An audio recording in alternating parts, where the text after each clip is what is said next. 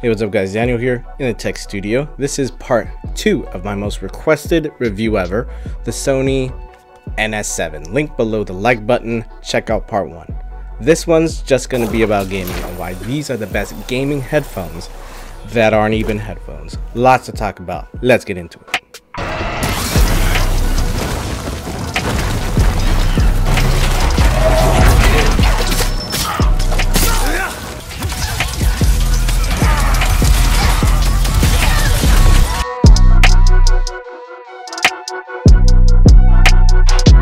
Okay, just to recap, this is Sony's newest wearable speaker headphone things. $300 full price, but they do go on sale for $200. Literally life-changing, incredible, sensational, the opposite of dog water. Everything is explained in that review, so check that out. Okay, so let's talk about gaming headphones. I have these Sony Pulse 3D headset for PS5, and they're pretty good. 100 bucks, Bluetooth, dope design. You can choose the height of the sound in the settings, and they do an okay job giving you 360-ish surround sound experience. The thing about headphones and surround sound though is that they're a little counterintuitive. Why surround sound works is because there are literally speakers around you physically pushing the air to create sound behind you, in front of you, etc. This is why we can perceive it as surround sound. I'm gonna put this down. This is really hard to do, if not possible, authentically with headphones. You can emulate 360 audio and it kind of sounds all right, but it will never be true, authentic 360 audio. This NS7 is nearly, with an asterisk, authentic surround sound because there are speakers below you and physically behind your ears. When you hear something behind you, it's because the sound is literally coming from behind you. Now I say nearly because it's not true surround sound because you need more channels and speakers than what we have right now. Let me know in the comments below what games you try this speaker with. I'm thinking horror games would be absolutely bonkers. And while you're down there, go ahead and hit that subscribe button for me, please and thank you. You don't want to miss a new video, right? Right. The true reason these are the best gaming headphones is because gaming is already a 360 sound experience. There's a difference between watching a surround sound movie and being in the surround sound movie. A 3D world you are actively a part of requires, I'm gonna say it, requires you to experience it in 3D. For the best accuracy here, go ahead and put on headphones for this next part. And if you have these, go ahead and put these on.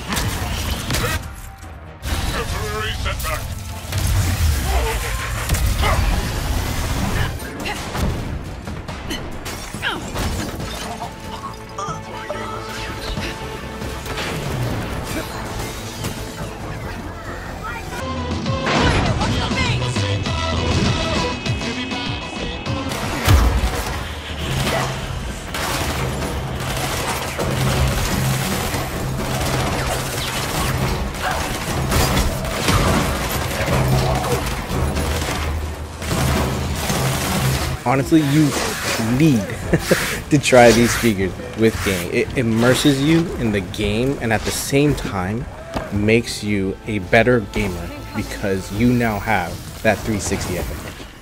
It's like gaining a new sense in a way. It's like a new way to experience and play the game because once you experience this, there's no way you can go back to regular headphones. Like, promise you, you're not going back to headphones.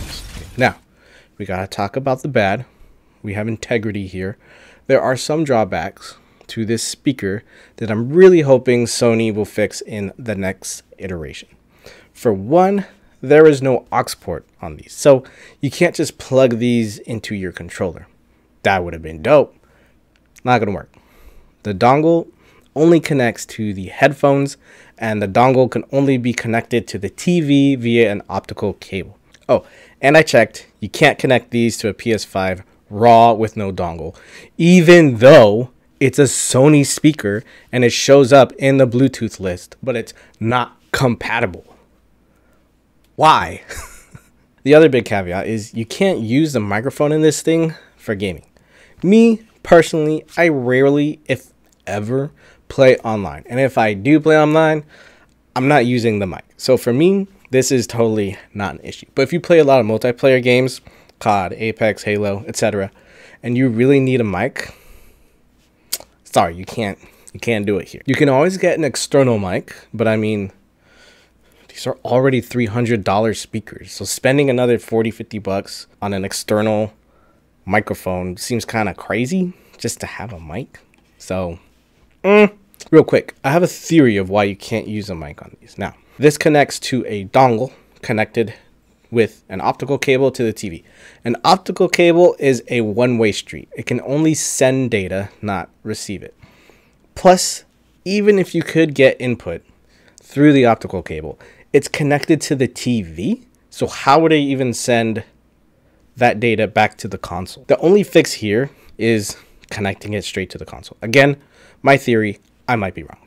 Okay, so I already talked about if this thing is worth it in my review video, so no need to repeat myself here. After just going over those pretty glaring issues, these are still life-changing for me.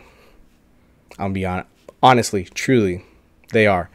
I don't do online gaming, mainly single-player games, so these are just literally perfect for me. So, for gaming, these are a 5 out of 5 chilies. For me, at least, these are the ultimate gaming headphones that aren't even headphones.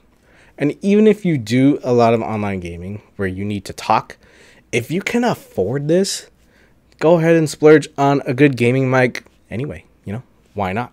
Ultimate gamer needs the ultimate setup, right? Do it. If you do a lot of online gaming or any gaming at all, let me know what you think about these things in the comments below. That's it.